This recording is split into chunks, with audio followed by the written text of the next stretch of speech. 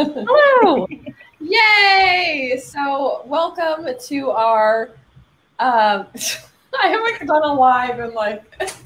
I don't even know how to start. So we are basically, this is where our discussion about the master class of NK Jemisin, but also most probably just us gushing about NK Jemisin and the class. And just finding out that Kate has only read the first book in the trilogy. I just outed you, but I'm just saying. No, it's good. I got to get it out now. That's what I'm saying. It's like in the chat, and we're gonna be, we're not gonna say anything. So we're probably just gonna stick to talking about the class. And I'm sorry if y'all are like, we need to have a spoiler discussion. I can like bow out for a little bit and then come back. Oh no. You see, that's the thing. It's like because I don't want even just accidentally, because it is like it's just a lot of, especially since like it affected me for weeks. Like I couldn't even talk about it.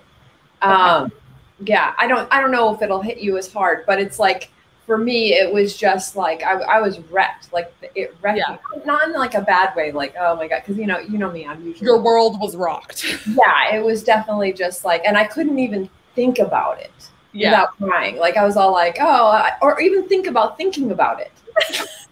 Like like, that don't think about it. Yeah. Like, oh my god. And so that was honestly one of the main reasons why. Because I haven't done any master classes before. So that was one of the main reasons why when I saw that she was doing one. Yeah, okay, I need to turn off my mail. It's going to make sense. By the way, it's informing me that we are live. We're going live. I got mine in the middle too. Well, that's it. So Shay, didn't you also sign up for master class, but then you waited a while to take, and then you saw her and you're like, I'm doing it. So last summer they were doing it like if you had a EDU email, you could sign up for the first year for $1. And so I did. Now y'all, I am rushing through this summer to do all the master classes before September hits, and I got, because I'm not paying the $3-something, because it's not happening. But yeah, so as soon as I saw she had one, I was like, oh, okay, well I guess I need to actually use this $1 that I signed up for. Yeah. And so but so like, was that the first? So that was the first master class. That was the first master class I did too. Like I started Walter Mosley's, but I didn't get back into it, and not because it wasn't good, but because I just wasn't in a place where I was like, let me sit down and actually learn. Because you do have to. You do, like, because it's not what I realized. It's not something you could just watch and then come back to it. Like you kind of actually need to sit for the entire class, or at least a good chunk of it, to like get value out of it. And that's not what I was doing at first. I was like, oh, I'll watch a video a day. Why I thought that was smart? Don't ask me. I watched it all in one sitting. I thought the NK class I did all in one sitting. But when I did Walter Mosley, I was like, oh, okay, I'll make it like a class. No. That's totally. Say hi to people. Hey, Regina. Hello. Hey, Michael. I'm not pulling the beaver card today, Michael. Hey. And Kate says hello. Hello. I know, right? Let me say hello. Laura, hello. It's the three fictioneers. I'm doing a writing experiment called the Writing Truth or Dare Challenge. Ooh. Where are we here? Everyone's saying hi to each other, and then saying hi. I feel like I should be typing in hi too. Me too. But yeah, so we basically you ended up spreading out a little bit though. I did, yeah. So I agree with y'all that doing it like once a day will not cut it. So I did them in chunks. Okay. So I did like all from the beginning through like the world building. And then I did like all the character stuff, and then all the whatever else, the like personal development, I guess, is writer stuff. And I kind of did it like that, which I feel like hers was segmented off a lot better than a couple of the others I've taken, where it felt more like you could do that, where it was like multiple classes in one subject. Right. Whereas like the James Patterson one, it felt kind of like a little bit more all over the place. So Like his books? No, I've never ever read any of his books, so I can't. It's crazy because the boyfriend swears by him. Like the boyfriend loves. Oh, James. really? Okay. And like we started one and then like never went back to it. And it wasn't because it wasn't interesting. We just never went back to it. Right. And I don't know exactly why. Yeah. But he swears by it. But he has been on this James Patterson book for like 3 months. And I'm like, he don't do like a bunch of like series, like like series in the form of like a fantasy. So I'm like, what's taking you so long? It's so good, guy. Because when I get a book, for the most part, I be speeding through that thing. Yeah. With time. So I mean, hello, like I said, I'm on the 4th book, and you know how much I love. Right. And like, you know, and even the NK Jemisin, like I'm an Inheritance trilogy, and I'm loving every time I sit down, either to read it or listen to it. But it's like, you know, you don't have the time, and then it's just so frustrating. And the other thing I was realizing is that the only time I can really listen to an audiobook is when I'm doing something like sewing. Yeah, I can't just listen to an audiobook and not do it. Otherwise, everything that I do is like I'm writing or editing, so can't do it there, you know, or even, you know, editing a YouTube video, you can't do it there. You know, there's just like all the stuff takes different kinds of, so it's difficult to find time. Yeah. Well, and like I'm never just laying down and listening to an audiobook. Yeah. Like I have to be doing something. I have to be on a walk. I have to be doing the dishes. Like there's no, I don't know why it is. Like I can sit with a real book and chill, but audio. So I can't do that either. Like I can't and I know that it's this productivity capitalistic mindset that like is just in our society, because to me I feel lazy. Like I feel lazy if I'm only reading a book. So that's why I listen to audiobooks, because I can listen to the book and I can crochet, or I can wash dishes, or I can wash clothes. Like I know that's what it is for me, and I hate it because it's like guilt. But then I have moments like Becca's new book comes out and I don't have the audiobook, so I have to sit there and I'm like, okay, don't remind me. Let's go to work. Let's go to work. And so I appreciate those moments because for that time I'm completely immersed in that world. Like I can't leave it. And so like it works out. Yeah. And honestly, it does feel like you're accomplishing something when you're reading it physically, as opposed to audio, where it's almost like when you're watching TV and you can do other things. Yeah. We got some more people coming in. Hello. Finally, hello. I'm currently going through hers, and I agree, especially about the James Patterson. And now I gave like James Patterson shade. Never even read them before. Read it, yay! I can tell the toddler I'm busy if I'm doing laundry or the dishes, but I put it down. Right.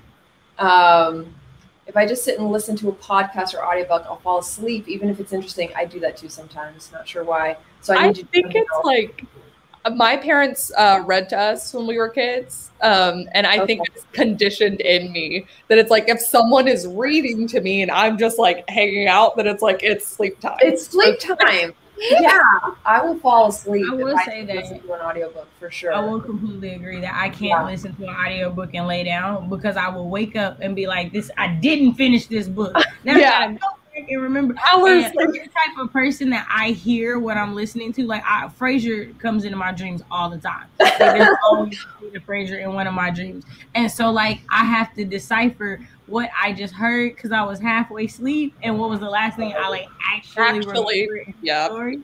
I hate that. I hate that so much. So it's like, no, you gotta crochet. You gotta be doing something, because I'm not gonna fall asleep crocheting. I can't do that. Yeah, I know.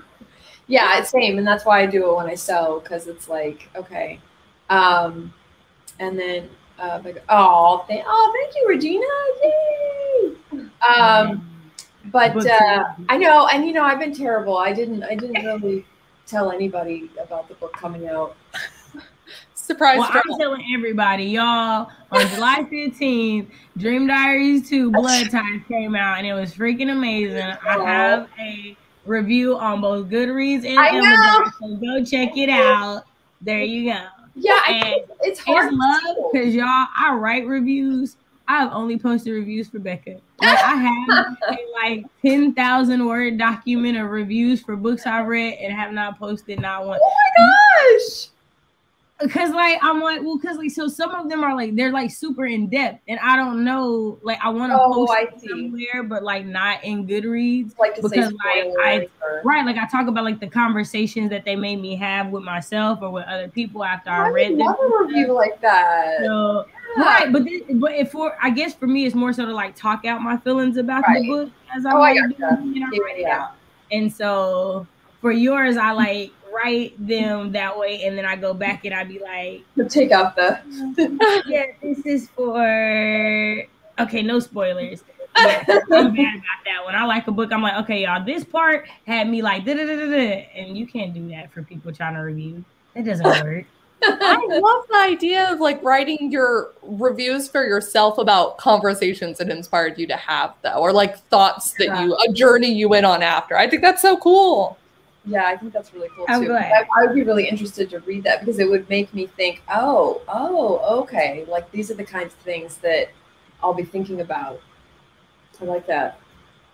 My mother read when I heard "It's Not My Job to Entertain You" as a kid. I read with the little to break the mindset for sure. I always thought of the things adults do to avoid fun. Oh, that's so funny. And now I worry about dismissing my son in the same way. Got to bring him into it. So I read plenty. It's just a lot of picture books. No, yeah. That's really cool. The last time I listened to an audiobook while lying in bed, the whole story of Pamela's Once Upon a Time, there was the end. Yeah, pretty much. It's all like, it's about. Oh, the book's over. I must say I'm enjoying Bella. Okay. Yeah, I have a book that I'm going to put on Bella with a friend, but we have to just edit it first, and I'm not sure if we're going to do it yet. Audiobooks aren't my thing. Hard to focus. Bella Shore's like, yeah, I can see that. Like, I thought I couldn't do audiobooks either. And then I just sort of got into this place where I was all like, I'm not going to finish these books unless I use an audiobook. Right. And so it kind of became like a thing where it's like, if I want to read all these books that I have now in my list, the only way I'm really going to accomplish that is if I do the audiobooks, because I can't sit down and read. I don't have the time during the day, you know? Yeah. I wish I did, but anyway, about NK Jemison's masterclass, which this is supposed to be about. So what do you guys, I know it was a while since we saw it, but like what honestly was your favorite part? Do you have like a favorite part, or was it like more of just like in general it got you? I will say, Shay, do you have one already? Yeah, I know. I was like, can I say the whole thing? Like, I don't know. Yeah. Well, I'll say that hers was the first one. So I've done 3. I did James Patterson's, Neil Gaiman's, and NK Jemisin's. Hers was the first one that, like, as she was sitting down to do the exercise, I like got my notebook and did it with her. Okay. And actively doing that with her was probably my favorite part. I loved how she broke down the world building and like made it with her whole Element X thing and all this other stuff. I was like, oh, okay. I feel like I have a lot more to my world building I'll take forward. So if I had to choose a favorite, that is my favorite. Yeah, I agree. That for sure, because it was like just the way that because she honestly made it feel like, I love it. She honestly made you feel like you were just taking a class. Yeah, like I was in a lecture hall. Yeah, exactly. And like, oh, okay. And like, but not just like a, just like a regular class, but a class that you have been dying to get into, and it's everything you ever thought it would be, Oh, it was good, wasn't it? Yes. It was good, wasn't it? Jones. Yeah. And give me love. What was your favorite part, Jay? So I think if I had to, so not necessarily a part, but a thing was her vocabulary. Like she was dropping words that I had never heard that I'm looking right here like definition. Cosmogony. What is You're like, look that up. Yeah. Make it a thing? Because if so, like I wouldn't even be surprised that you have the capability of doing that because you're just NK freaking Jemisin. So like, right. But like I felt like I was constantly learning and not just listening, if that makes sense. Yeah. Like, you know how like sometimes in lectures you're like listening to what's going on, but you're not actively like thinking about how you can engage it in your own work. And like that's what I felt throughout what was going on. Was I was like, dang, especially when she got into like how to create the world and like what like cultural appropriation looks like as a writer, and like it's a thing, you're going to do it, you need to do it right. Yeah. Like everything stems from something else because it stems from something you've seen that made you think, oh, I'd like to write about this in this way. Yeah. And like even in that concept, I hadn't even considered that. Like, you know, we hear all the time, there's nothing new under the sun, all these stories are like repeated, but like it's just something about somebody saying it in a way that you haven't heard it before like, that like makes it click. And like that was what I felt like she did for me for sure. Yeah, you know, what were you saying?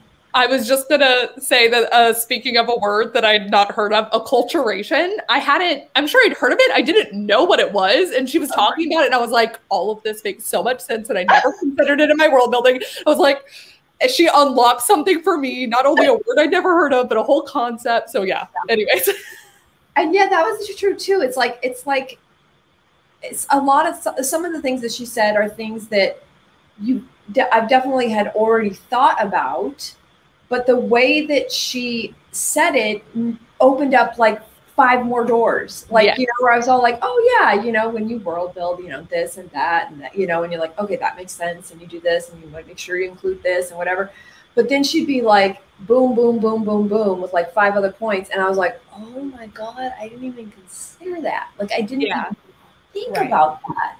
And then it makes me so excited because I feel like I can immediately apply it to, you know, my fantasy book. So it was just for me, it was just like this energy that kept building. Like every video that I was watching, I was like, oh my God. And it just got me like more excited to work on, you know, something like that, which was my fantasy book. You know, it's like, oh my God, now I have, you know, so I'm wondering if like people that normally don't write fantasy that watch her master class, like, I need to write fantasy now. That was definitely me because, like, you know, like most of my stuff is contemporary. Like I've written like some things that could be esque in the future, but I didn't know enough to like feel confident or comfortable doing it, and so that's why I've stayed within the world we live in. And so like after that, like I was like, oh, okay, well this.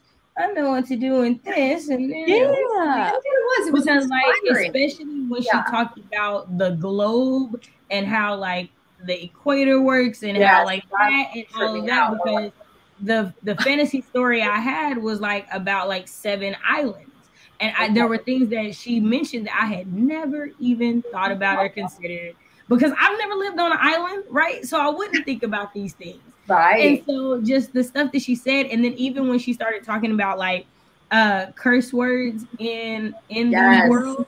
Yeah. And when she said it, I was like, duh, because I've been reading fantasy and every fantasy book I have has some version of this. But I didn't think like, I just was like, oh, they have fun picking out new curse words. But it wasn't like thinking as like, no, the curse words have meaning to the world. Right. Yeah, I love that. Yeah. And even just like, even what I loved about the way that she did it is that even just saying that, but then she gave an example, which I think really, she did that a lot. And I think that's what really made it click for me, because I like examples. Like people can say something and teach me something and I understand it and I can like, you know, process it. But as soon as she said, you know, like very almost like offhanded, she's like if it's a world full of water and like their curse word is for the sun, you know, and you're like, oh, like that, just one little flippant sentence that she's all like, you know, like that. And you're like, oh my God. She was so good at that. I even loved there were times where she was like trying to give an example and she's like, That's a bad example. Let me try again. But I love that they kept it in there because it made her feel so like relatable and cool. I felt like I was just hanging out with her instead. And but yeah, every single time she like tripled down with an example or another example. And at the same time, I didn't feel like all my world building I'd done before was bad. No, not at all. It made me reflect on like, oh, I've actually been doing some of this kind of innately just from reading so much, but I didn't. It's like you said, I'd done one door and then she opened up 5 more. And it was like, and then it makes you like proud of the stuff that you have. Like, oh, I did that. I did that. Because you're like, I was already on the right track and didn't even know that. I already was working on what NK said to do. Like every time she said something, I was like, oh, I was already doing that. I know, and honestly, on a whole other level too, because like she's exactly my age. Like some of the things she would reference, it was like that. You know, it just is that moment of like, you know, when you're from the same, you know, you're the same age, same thing, like same pop culture, like in the like when she mentioned the Gorman Gas novels, like I literally stood up and was like, oh, I've never heard anyone mention the Gorman Gas novels, like ever. Like I've just never heard that. Like it's always seems like, and I didn't even think it was an obscure book, but it's like, or series, but like the first book, Titus Grown, is like one of my favorite books of all time. And the fact that she like brought it up was just like, it just blows my mind. It was like, I feel like that was my favorite part about watching your video was like seeing how much like you knew, like, because she was talking about stuff that like I knew of but did not know because I wasn't alive for it. It wasn't my generation. And so like watching your video, especially knowing what was coming and you didn't know yet, I know the mountain best feeling ever. Like when you started talking about the mountain, I was like, oh, she is going to blow her gasket when she watches it. It was so funny because I literally, you know, I'd watch something film. And so I literally just filmed the like, well, you know, like for me, like with Mount St. Helens or whatever. And then I'm like, play. And then she's all like, Mount St. Helens. And I'm all like, what? But that feels obscure too, because, you know, it was so important to me as a child because I was there, you know, and it was something that I experienced like physically. But then to have her make reference to it, it was just like, it was, I felt like there were like so many of those moments during this whole thing that like, not only did she just like blow my mind and open my mind to so many different things that I think are going to make my story better. It was also like on a personal level of like, yes, oh my God, yes. But yes, amazing vibe. She was amazing. Oh, did somebody else arrive? Tight. Oh, okay. I must admit. I watched R.L. Stein, NK Jemisin, and LeVar Burton. I wanted to check that one out. I want to do the R.L. Stein and LeVar Burton. Yeah. So, can I tell you one of them I want to do that's not writing based? I actually just got an email like a week ago where it's a survivalist one, and I was like, do you know how helpful that would be for the stories I write to watch a survivalist? I would do that for sure. So here's the thing. I am just one of those people that want to be prepared for every possible scenario. So for me, it just sounds like wisdom, honestly. Like it sounds like being used exactly. Right. You know, and if anything life has taught me from Lion King, it's to be prepared. So the song stuck in my head. Thanks. Because it was in my head as soon as I said be prepared. Like whenever I say it, they start singing it. You have to sing it. Yeah. You have to. But also there's one I want to watch. It's a gardening one.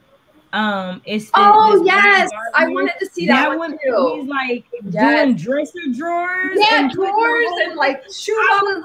I have to watch this. Yeah, that looks amazing. I wanted to see that. I want to also kind of want to watch all the space ones too, and like the side. I am intrigued by that, like specifically for sure. Like I forgot which astronaut, but I saw his trailer, and I was all like, oh, it kind of like what you're saying, Kate, too, about the you never know when you're going to use it for your own story. Kind of like. So for me, it's the psychology ones that I want to watch because of my stories. Because you know the psych thriller is like my thing that I want to get good at. And so like there's one and it's like the art of communicate with people. And I feel like I was like, see, I feel like, and y'all can judge me, but originally I wasn't gonna tell nobody because I feel like people are gonna judge me because you're watching all these low key manipulative things to learn how to like. But it's like it's research for a book, y'all. It's research. Yeah, I don't know. No, that's so funny. Honestly, good teachers are just people who've learned effectively. Absolutely, that is 100% true. Yep. Okay, where are we? Let's skip a bunch. Yeah, exactly. She made you feel like you were in, even though the set looked like a fantasy world, but it made you feel like you were in her living room. I wish my that. But it like, you know, and at the same time, like you were having this sort of one-on-one class, you know, and it would be, I mean, does she teach? Like, is she actually like a professor? Like, I know she used to be, but does she was a therapist. Like she was in the psychology. She did like guest lectures, right? For like a long time. I think she has. Yeah. I think she's worked in like both a university and a clinical setting. So she's, okay. I mean, her depth of knowledge. Imagine like having a class with her in person. I'd probably be like, I wouldn't be able to say anything. Even if I had questions, I'd be like, I have like paralysis when it comes to meeting people that I do too. I can't talk. I don't like it. And so have you had like an experience like where it's happened, or you just think? No, I'll go to book signings with my friends who love them, and I like watching them. But if it's like, I just don't know how to. I feel like normally I'm pretty good at talking to people, but it's like the second it's someone I admire or I just like the way they spoke about writing, I'm like, I don't know how to say anything, and I can't either. Like, I mean, you know, I've told you, but it's like I had like, and I think the problem is because I had this experience when I was 12, you know, where I met the author, I couldn't speak, you know, my mom kept trying to speak for me, and he was doing everything he possibly could to make me feel comfortable, but I just froze and I couldn't speak. And then, you know, and then of course the moment when he's all like, well, which series? Like he's literally like holding up his series. Which one do you like best? Like so that I can point, you know. Yeah. I mean, it's so horrible. Yeah. And it's like, and I think that's kind of scarred me because I feel that same sensation bubbling up in me when I am in the same room as people that I admire. Because I feel like honestly, it's probably what's kept me back, you know? Yeah. I had like some really big just being in a room with somebody, you know, opportunities, but I let that like paralyzing fear just like shut my mouth, and because I'm so afraid of saying, I guess, just anything or nothing. Yeah. Like, they're asking me questions and I refuse to answer. You know what I mean? I'm like, yeah. I don't know what you're saying. So think of Stefan, who can just be the guy that talks. I used to be one of those people. And then I watched people who like were nowhere close to near as much of a fan or knew as much or admired or respected people like ask these willy-nilly stupid questions. And I was like, yo, they got confidence that I need to figure this out. Because it doesn't hold. Yeah. Like, because it will bother me because like I would think it was like disrespectful to the author. Like, how dare you not know how great this person really is? Like this, if you would have read 3 books, you would have known the answer to this question. I got a real question. Like that became me. Like, when in like business school, they would talk about this, especially for like women, is like you have to get to that point because other people just like don't care. Like they don't have a fear of it. And we have a fear of like, hey, like I know that I know this topic really well, but I still could possibly mess up or say something. And what happens if I do? And it's just like this thing that like it's not easy to get over. So I'm not at all trying to like minimize it. I know. Call me out. It's cool. But like that was like my mindset change was like, yo, I need that. I mean, I've definitely been working on it over the years, but I still have it though. Like I still don't like going to usually events and things like that Stefan has to go to. And so because I'm just, it's weird. It's like, it is different for women. I do think so.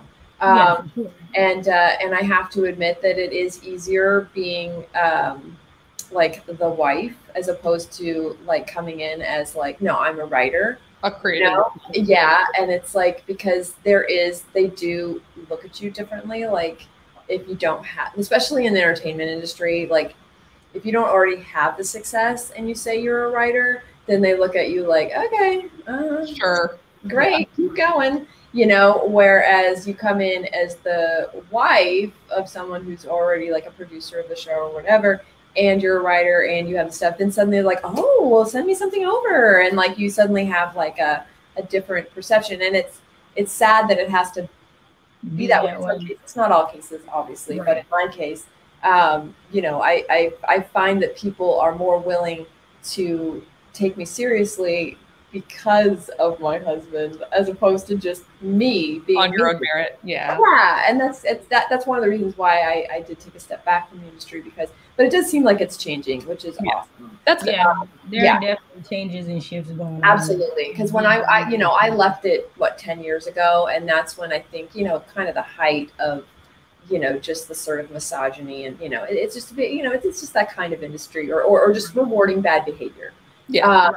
And so, and now because of, as we know, everything that's been happening. Yeah. They're just not putting up with it anymore. Like, it's like, and I love that because it's just literally like, no, you're fired, to the people that normally do really bad behavior and be getting away with it for decades. Now they're just like, no, sorry, bye. And they've done that actually on Stefan's show that he's working on. Like there's just this guy and he had been accused of something like legitimately for years, but he kept getting hired and he got hired on the show. And someone brought it up again and showed them all this and they were like, no. All right. All right. Good. Yeah. So it's working. So I feel like, but it's always interesting when someone fully articulates their expression of some idea that you value yourself. Yeah. So much did I get really behind again? I'm totally watching the survivalist one as well for both research and being a paranoid nerd. Right. Exactly. Yeah, and it's now going to be on my list. Thank you, Kate. Oh, I love those videos of skills. It's part of my research. It's so useful. Yeah. Seriously. Yeah. The annual pass to masterclass is really worth a subscription if you can get it. Learning and writing it's true, especially for your characters. It does. Chris Hadfield. Well, who is Chris Hadfield? That was before you said anything, so I don't know. I'm not sure. Is that the person you thought I met? Like I need to look up Chris. Might have been guessing. It wasn't. It was Terry Brooks. Oh, the astronaut. Yes. Oh, okay. I thought we were talking about for the master class. Absolutely. The name sounded so familiar, and then like but then because we got on the writing tangent that I forgot we had talked about astronauts. I nervous babbled. I almost wish I babbled instead of froze. Yeah, I know. I feel like babbling is more acceptable. Because you're silent and you're not talking. Like I was not talking. I would not say a word. And you can see the just now looking back, because I was a kid then, but as an adult, he was probably dying. Like, oh my God, this is so uncomfortable. Because you can't get the kid to talk. And it's just like, and it helped that I was a kid, of course. Yeah. As an adult, it probably would have been really awkward, but more awkward. But it's like, because as a kid, I bet he probably was just like, "This is cute." Like, oh, I wish I could get her to talk. Like, because like you understand, because it's a kid. You're like, I get it. Like you're a hero, and you just froze. But I'm nice. Like I'm nice. I know, and he did all of that. He was so to that extreme of like, I just but. Okay, I'm reliving it. Let's stop. I'm sorry. No. It's okay. I'm kidding. It took me a lifetime to get over that fear. Even now, I force myself to talk to people in conferences and stuff. And that's what I was gonna say. Like before I got to where I could like stand up when everybody else was around, I was that first person to do that one-on-one thing because I know I can talk to you when it's just me and you. When it's like everybody around, like that for me is like it's bad both ways, but that's worse one-on-one. Oh my God. Really? Oh. If it's somebody that like if I got into a room with NK Jemisin, I'd freak out. I would literally freak out. I would like creepily watch from afar and never say anything. Yeah, but if it was one-on-one is what I'm saying. I know. That's what I think I could. No, I don't know. So, okay, so for me, y'all were like my mini in this. Like, right? So like meeting y'all was like my mini, like, these are famous people experience for me. Like, well, no, because like you guys have to think about it. For us that watch at home as subscribers, y'all do become like a regular part of our like daily lives, and most of us like see you in like a screen. So like that's what it translates for us. So like that was why I was like nervous about like reaching out to you guys individually. But I was like, if I don't shoot my shot, I miss out on like the chance. Because like the worst thing they can say is no. Yeah. But like even remember the first conversation we had, Becca, like I was like, I'm so excited to meet you. Like I've liked you for like so long. Cause like it's that feeling. But no, I definitely understand. But it's like NK Jemisin. I mean, you know what I mean? Right, like, no, right, yes. No, not at all. I get it. I'm not at all like y'all are NK Jemisin level. Like I'm definitely gonna be nervous. Yeah. But like in my head, I'm gonna be like, I'm gonna do so much better if it's just me and her than me thinking about all these other people listening and like judging what I'm asking her or saying. Like it'd be so much easier for me to be like, it's just me and her. I don't gotta think about nobody else. Like I don't care if they think my hair look funny or nothing. It's just she don't care. She gonna listen to my question, right? That's the thing that I think that I tend to do is I think that I put emotions and feelings on these people that probably don't even exist, you know, like that they're annoyed, they don't want to be here, they don't want to talk to me, and again, I think that's from you know working in the industry, because as a because mostly I was a PA in the beginning, an assistant, and that is how they view you. Like I remember when I got one of my first jobs, where my boss could potentially help me. And he was like straight up in the interview, just, I'm never going to read any of your stuff. I just want to be clear with that now. I'm not, do not use this job. If you're going to use this job to try and get ahead, this is not the job. But I needed the job, so I took it anyway. And it's like, but it's like, so some people, I mean, I almost admire it in a way, because at least some people are clear. But that's kind of like you're also told in film school and even just moving up that that's how it works at the same time. So he was basically saying, no, I know that's how it works, but I'm not going to do it. Like, I don't want to read your stuff, And so it's like, you have to, it's a hard business, because you deal with people like that. And then you deal with people who are like, oh my God, you're a writer? Like, show me, send me, and you're like, whoa, okay. And then you're nervous for a whole nother reason, Yeah. So it's just constantly, you don't know who these people and what they're going to do and how they're going to react, and if they're nice and if they're mean and like whatever, because their persona is always mild, and you know what I mean? Like, you cannot tell until you have that one-on-one. So that's why I'd be terrified of the one-on-one. No, I definitely get that. Like, oh, you're going to find out that this person is horrible. And right. That's how I feel always, like, personally getting to know somebody. Yeah. Like, the one-on-one, but, like, when somebody is like, oh, we should hang out, or da-da-da, and it's like, but, like, I kind of don't want to go behind the veil. Like, I kind of just like this surface level, because, like, when you find out people aren't, like, as great as you think they are, like, that sucks. That sucks. Yeah. It's not at all a good feeling. I feel like also in the last decade we've been dealing with that. Right, that part. Over and over. Yeah. Over and over. And you're like, nah, this like, I can't like anything anymore. And then yeah. For real. Yes, that's it. Okay. Yes. Now that I'm glad I looked him up, because I'm all like, okay, because I'm like, I know that name. One-on-one with NK, I would grab a pen and paper. See, that's what you should. I mean, that's what I should do, but I would just freeze, I think. I don't know what I would do. Like I said, I really do think a lot of my fear stems from my 12-year-old self. And so I've surprised myself in situations where I haven't had issues talking to people that I thought I'd have issues talking to. So I think the older you get, I think a lot of that does go away. I think it was far worse when I was in my 20s. And then you kind of get this indifference later on in life. I still have it though. It's like I almost don't want to test the theory.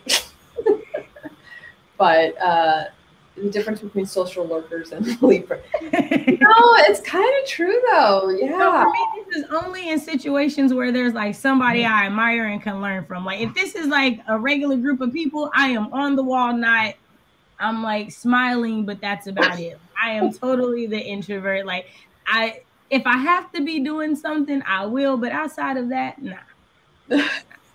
See, look, I told y'all. I didn't make it up. It's a thing. That's so funny because I don't think of that. I think of Kate like that, but I definitely don't put myself in that category. I know Kate hates it when I do this, but I don't like, I honestly have, and I don't know if this is just like low self-esteem or whatever, but I really truly believe, because listen, for like 2 or 3 years, I had like 200 subscribers and it stayed there.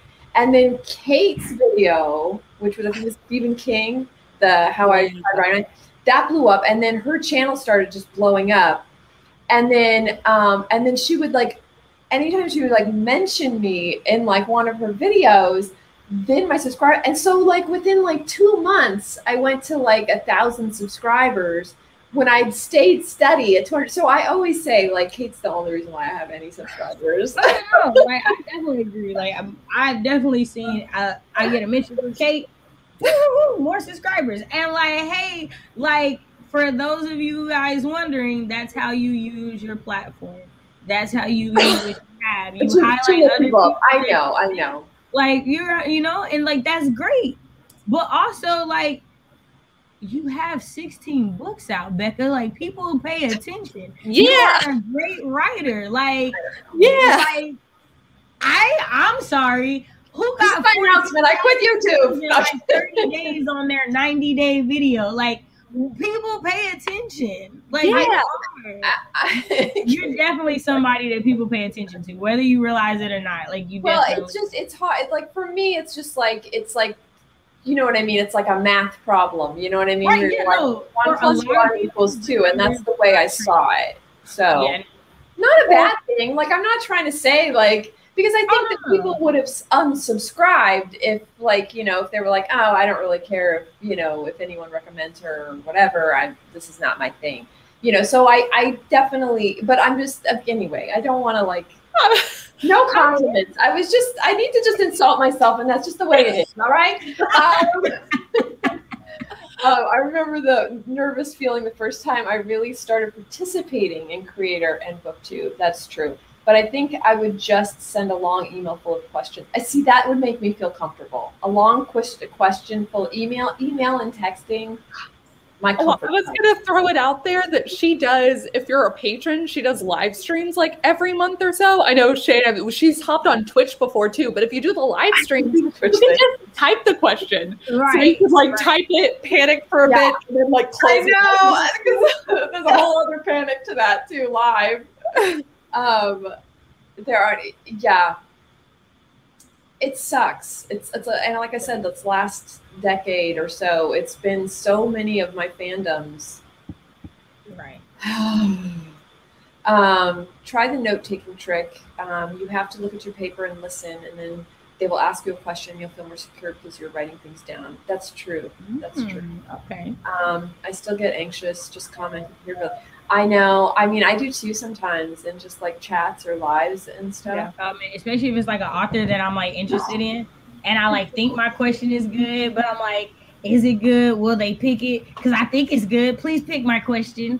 Yeah, like I get super anxious and nervous. Yeah, or even when you think like if you're trying to be funny or something, and then you think, oh God, what if they take that seriously? Like you're being sarcastic. You're like, oh my God, this is bad. Why did I write that? Yes, Kate is the best. You are such an inspiration. Yeah, you're all very sweet. I've technically never met Kate, but I promise that when I do, I won't be nervous. I'm just thinking I'll probably end up throwing oh God, no riddles. I'm bad at riddles, so that's the. Michael's riddles are on a whole other level. Yeah. Oh no, Michael's riddles. I literally made this card, the Beaver card, which is riddles make my head hurt, for Michael. Oh wow! Oh, I think that's awesome. So one thing about the masterclass that I think was like my second favorite, And even outside of like what she was saying, but just like the honesty in it was when she talked about the industry, like knowing that the book that got her agent wasn't the first book that was published was a big thing to me. Also because like I don't think a lot of people talk enough about having multiple projects when you're deciding to go query and look for an agent, because if you just have that one book, like you could be stuck with that, like not stuck in like a bad way, but with an agent and nothing that comes out because you have to actively start writing. And so when she talked about the industry just overall, especially like talking to like marginalized authors and everything that she said, like it was stuff that I never heard like even other traditionally published authors say. And so it was like, hey, this is the exact opposite of what everybody else has been saying, but like everybody else ain't NK level either. So and also the thing I was gonna say, that the other thing that I really appreciated about her was that she didn't like poo-poo like indie publishing. She treated it like an actual viable way to publish, which a lot of you don't get a lot of in just even just conversations like traditional public. Like she treated it as an equal, as opposed to I think a lot of people treat it as, oh, you couldn't get traditional published, so you went indie, and that's fine, because sometimes that is true. A lot of people decide to go down that route because they can't do the querying anymore, and it's just they can't get an agent, or for whatever reason, because that that's also a skill set, is writing a really kick butt query letter. It's like we talk about that all the time, like the skill sets in that, and the skill sets in writing a blurb, and the skill sets, they're all different. And someone could have the most amazing book on the planet, but if they can't get that across, you're not going to get an agent, So it's like, at least there are places nowadays where you can actually hire people to at least write the summary, or like because that part of it, you know what I mean? So it's like, it's interesting, because one of the things she also said was that if you just like work really hard and you're talented, that eventually you will succeed.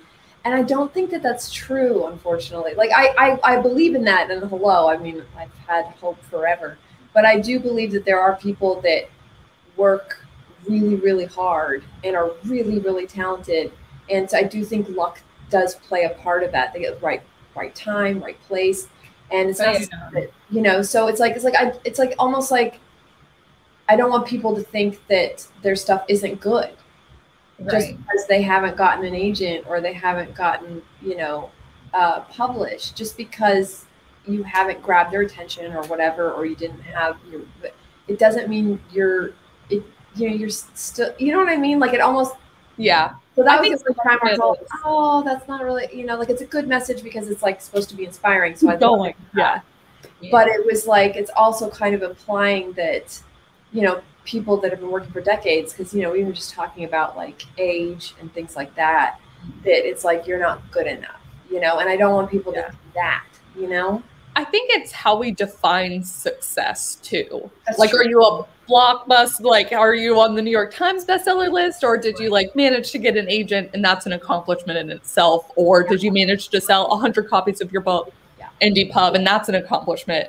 So I think there's that. I've seen a lot of other authors, the ones who blow up like on the New York Times list, who have done like their own kind of equations for it, and like the luck factor that they put in is huge, because it's just like the market was ready, I had the book for it, and it whatever, like someone else paved the way. Because she had a point where she was talking about Octavia E. Butler, I think, and a few others, where she's like, I wouldn't be here if not the work that they had done before in the industry and all this other stuff. So I thought that was really interesting.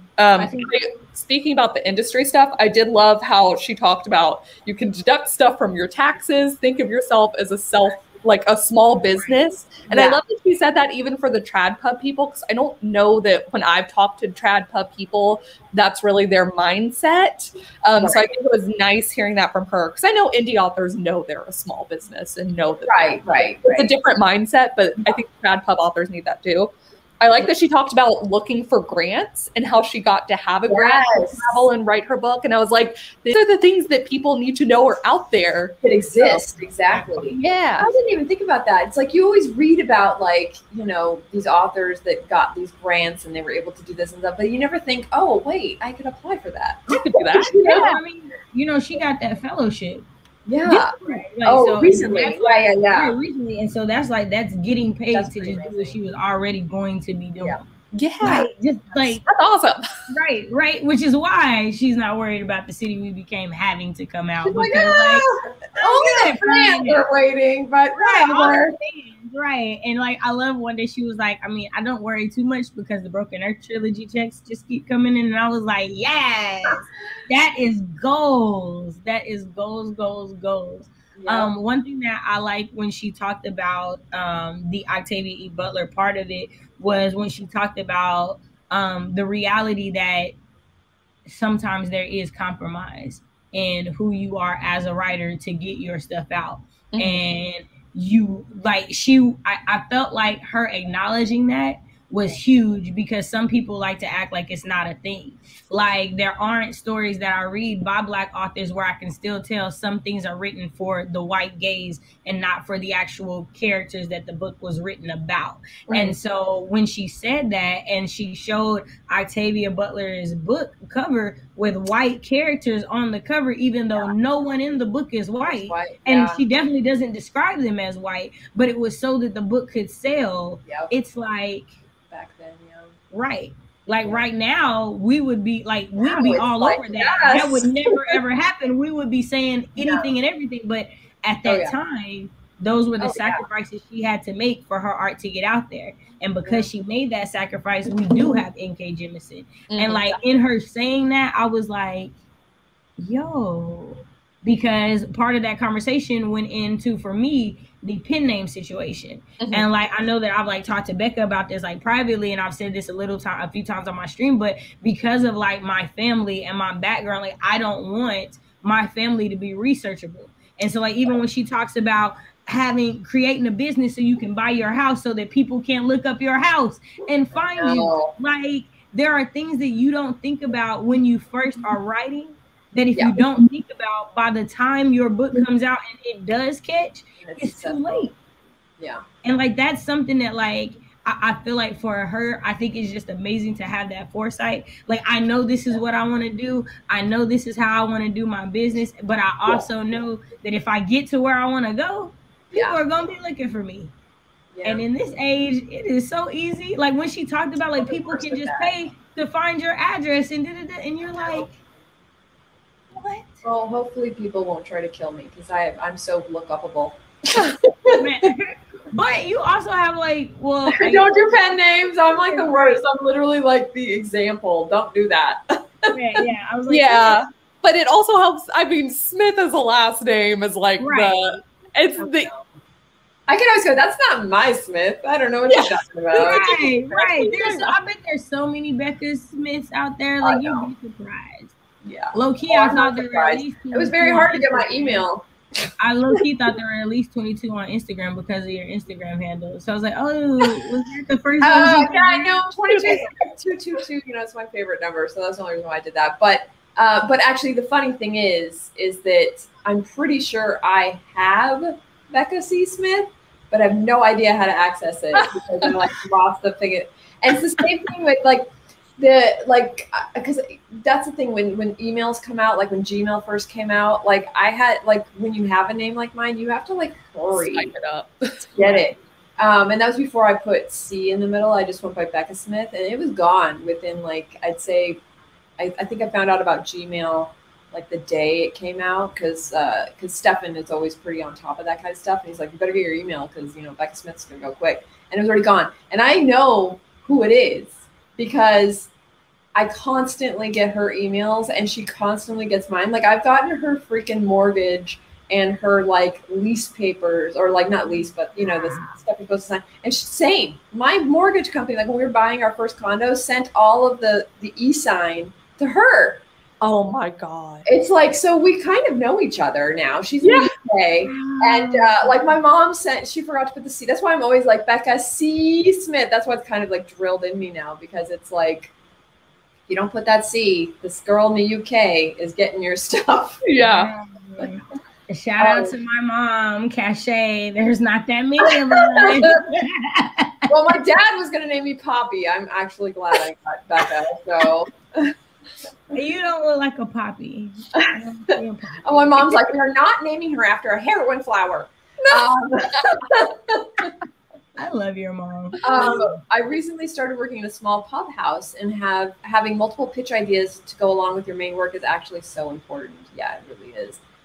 Querying is also exhausting, but there are actually companies that are willing to write. Exactly. That's what I was saying, is you can get people to at least help or edit your query letter, which I really would recommend because it is a specific skill set.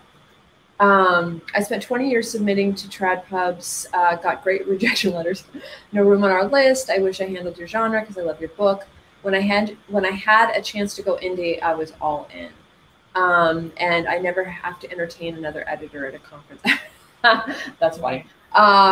Yeah, I mean, for me, the reason why I didn't go that route, the trad, traditionally published route, was really because I had spent 15 years in the entertainment industry, and it's like, and I just got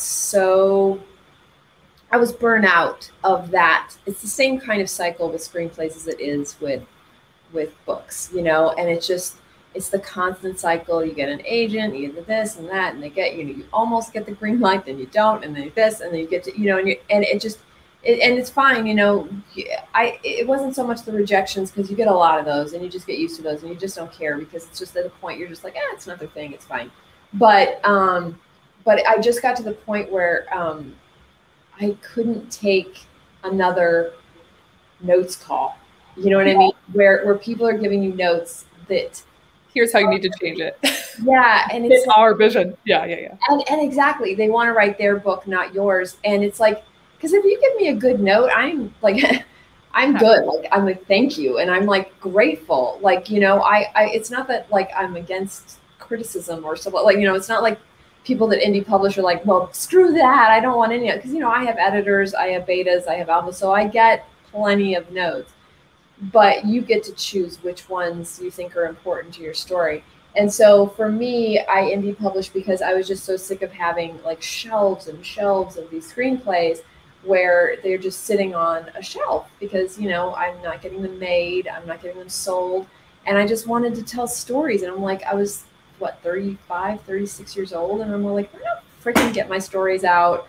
I just like, whether people love them or hate them, I don't care. Like, I just want to share and have fun and get them out. And so that was, for me, that was my personal decision. I'm not against, I love I cry every time there's a video of on AuthorTuber where they're like, finally got their deal. And it's just like, I love traditionally published. I have no, I'm not like one or the other. I am both. Like, I feel like they can both live and breathe and can be excited for everybody, Yeah.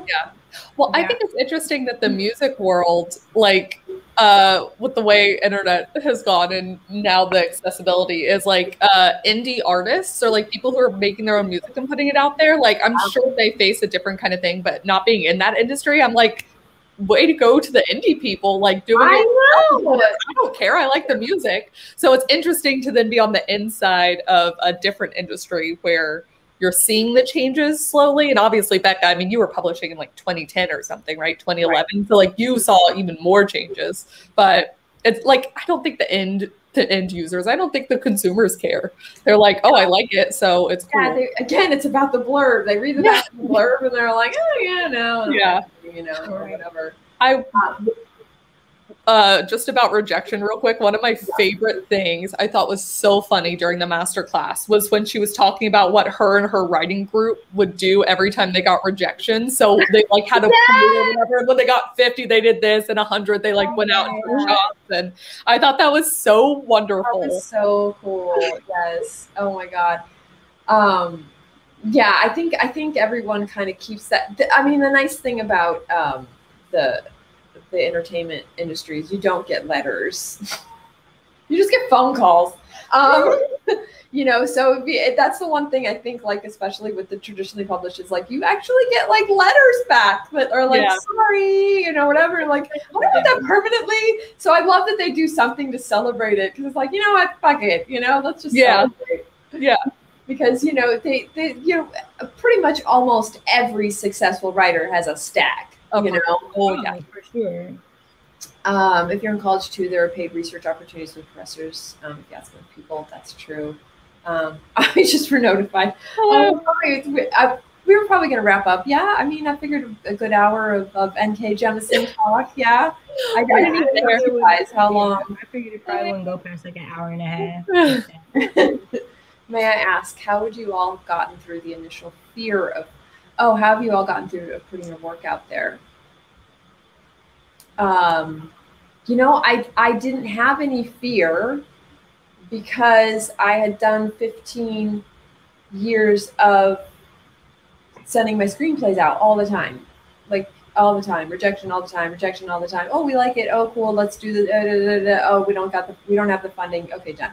You know, and it just was like constant of just sort of that you're just numb to it. You know, it doesn't really affect you anymore.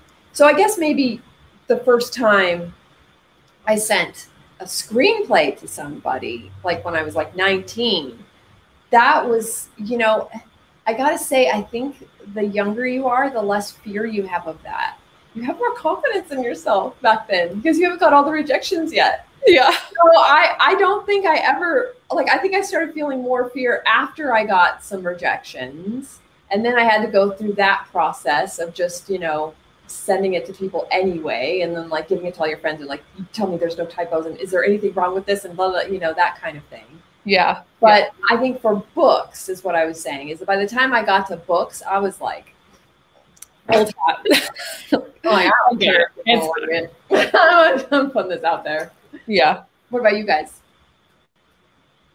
Okay, so I would say I had more fear just initially letting anybody read it privately before I ever had putting it out publicly. And so for me, like, because it's so like personal and intimate, and I didn't know, like, I thought I could write decently, and like the boyfriend thought it was okay, but like, you know, siblings or best friends did. It's like, y'all don't like me, so like y'all might not necessarily tell me. So like when I sent Penelope's Curve out to people the first time when I finished that, or like the psych thriller that I sent you, Becca, like whenever I send those, I'm way more nervous because by the time that or I'm way more anxious. By the time Penelope's Curve actually came out, like I was like nervous, but like nervous excited, like I'm just ready to see what you guys think. And so that was more, I think that for me is more so the thing, is because by the time it was there, I felt like I'd done everything that I could do, so there was no way for me to make it better, so like this is it. And before then, it's like, I know it's not perfect, I know it still needs work, and I'm like scared you're gonna not like it. So for me, it was sharing it with other people first, so like alpha readers, critique partners, beta readers.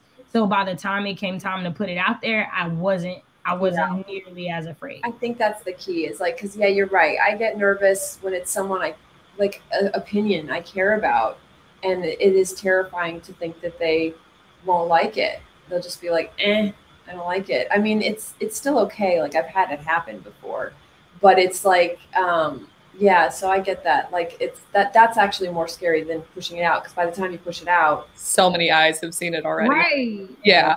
I think there's different fears every step of the way. And I think it comes down to like how much your expectations are. So there's always when you send it to your first beta readers, like, what if they hate it and the alpha readers were like just being nice and blah, blah, blah. And then you move on from that and you're like, okay, by the time, like my editor and then blah. It depends on what you're expecting from the book and sales. That's the only next stage I could see being like disappointed maybe. But yeah, if like if all of the readers hate it and none of the like beta readers or anyone did, then like next round you just get different betas. Like that's the only thing. So absolutely. Yeah, because that's also my thing is like that's why like as I take like beta reading and critique partnering like super serious as the person that receives it, because like if people complain about it and I read it and I didn't mention the things they complain about, I would feel so awful because I would know that like you were looking for me to catch those things. So like I'm like super hyper vigilant about that because I know if my book failed, I'm definitely blaming everybody who read it before it got published. Everybody. Like, none of you told me. You didn't catch any of this. Like, it's not me. I did what I could. Y'all didn't tell me none of it. Yeah. Thanks. Oh, exciting though. I know it is. It is like you're right. That is where I get the fear. Like when I sent, like I remember sending Geraldine's Alley to you guys, and I was just like, oh God, because I'd written it so quickly, and I was just like, and I had no time to rest or really edit it. I was like, oh my God, this could be utter garbage, and like they're gonna look at me and like, this felt like you wrote it in 20 Yeah. Well, that I was gonna say that's the one thing about beta readers is that usually by the time I'm willing to give it to other people, I've so exhausted all of my own capabilities to figure it out that it's almost a relief to be like, it's your job. I know it is. If you hate it, at least that's like, thank you. That's what I needed. Like just because then you don't have to worry about the stress of whether the reaction for like a month or like a couple there's some time. Like I'm not gonna worry about it until they go, we need to talk. Yeah. Like, oh, your stomach just goes, oh yeah. Writing workshops are a great way to get everything initial. That's true. Exactly. Yeah. Honestly, once you get in any way, shape, or form, once you get a bunch of feedback and criticism and rejection and stuff like that, it just becomes easier and easier, and you're able to process it so much differently. You're like, oh, okay. And then you don't get offended. You don't get like, defensive. You just take it for what it is. Like either like sometimes outright the book was just not for that person. Like they didn't, and that's fine. And then sometimes you get like, people that like didn't get what you thought you were very clear about. And you're like, oh, I got to change that. Like, because I don't want you to think what you're thinking. Yeah. Yeah. And that's huge too. So yeah, I think it's just the more you do it, the easier it gets. I wrote as Linda White. Oh, in Star Trek and Man from U.N.C.L.E. Oh, wow. Oh, neat. Why did I miss this whole conversation? I did. Anyway, this sounds like a fascinating Laura had asked about the fan fiction. What tried I follow the fiction that really okay. I love fan fiction. Okay, that's cool. You know what? It's so funny because I used to do spec scripts for TV shows, and now I think of them. I'm like, they're kind of like fan fiction because you're writing your own episode. Yeah. You know what I mean? But people use them as a tool in the industry. That's how you get gigs. So it's like, it's not called fan fiction. It's a spec script. It gives contests, entire contests dedicated to, essentially spec scripts for shows to show that you can write for the show. I mean, that's what essentially it is. It's all like, have you captured the characters? Do you know how to write for the show? You need to know. And, but it is kind of fan fiction because you're literally writing your own episode. I mean, old girl got that trilogy and then the response trilogy off of fan fiction. So like it gets you places. It does, definitely. Hopefully you're over the beta review. Well, it depends. I am, but it is like when it's somebody that you care about their opinion. Like I care about everybody's opinion, but you know what I mean? When it's like someone specific that you're like, it's their cup of tea. It's something they would normally like. And if you fail, then you're like, oh no, right. It hurts that much more. I have so much more work that I need to do, and I didn't want to have to do that. I read The Secret Garden and then Geraldine's Alley back to back, and they were more hour to. Wait, there were typos? What? Tell me, Michael. Were there typos in my book? I hope not. Oh, we did miss the entire thing. Yeah, we were just about wrapping up. Yes, they are. Seriously. Okay, guys. Well, I'm not sure how much we actually spent talking. We did actually talk a big chunk about the masterclass, but you know, that led to other conversations that I think were just as valuable. I think that's just what the class did, right? Like they did lead us down these various trains of thoughts from the different things that she said. So I think it's a perfect example of what you'll get from the class. Yeah, it is. And we all three of us highly recommend it, especially if you're going to do fantasy. But honestly, it works for any story, because even if you're not world building a fantasy, you're still always doing some type of world building, even if it's contemporary. You know what I mean? And I would say that the section she spends on characters, like everybody needs to watch that. Like, so even if you don't like just watching that part alone, you will get something out of it, because I definitely have fleshed out characters better since that has happened. So yeah, honestly, even if you just do one class of the entire thing, you're going to get something out of it. She's amazing. Like, amazing. Obviously, we already knew she was an amazing writer, but she's also an amazing teacher. She can do it all. All right, guys. Well, thank you so much for joining us, and we will see you later.